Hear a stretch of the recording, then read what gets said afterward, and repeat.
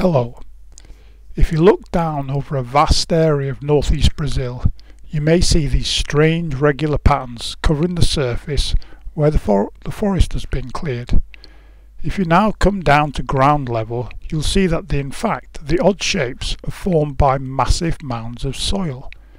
Each mound has been built by termites, and we estimated that they are up to 4,000 years old, making some of them the oldest mounds on the planet.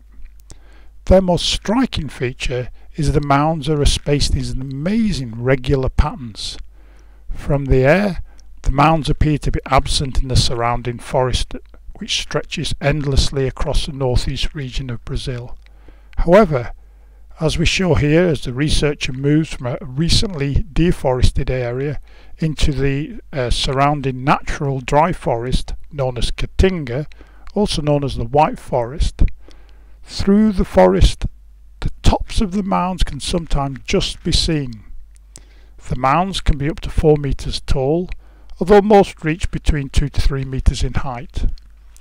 Unlike most mounds, these have no internal structure and just composed of a waste soil ejected from a central tunnel during the construction of a vast underground network of large tunnels relative to the size of the termites themselves.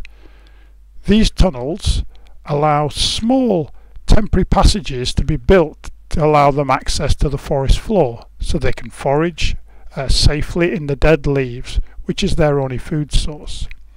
By using a Maxent model and thousands of kilometers of ground truthing, we can now estimate there's around 200 million of these mounds covering an area similar to the UK.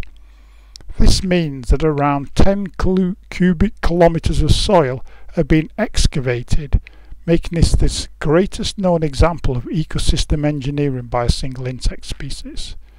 We suggest in our current biology paper that the pattern of mounds arose through self-organizational processes helped by the increased connectivity of the tunnel network, and this is driven by the episodic leaf fall that is predominant in the very dry areas of Brazil. Thank you very much for listening.